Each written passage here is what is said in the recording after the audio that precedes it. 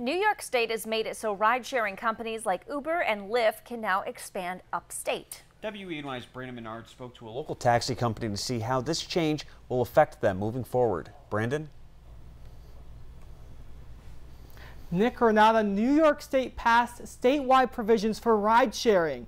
This will bring companies like Uber and Lyft to expand across the Empire State.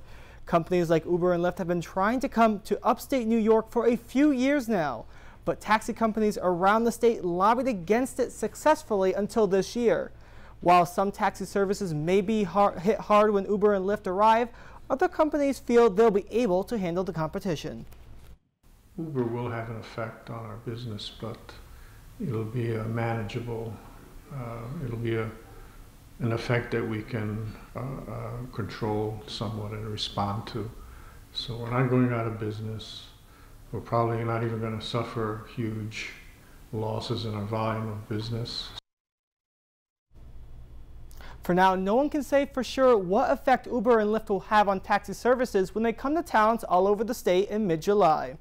Reporting in the studio, Brandon Menard, WENY News.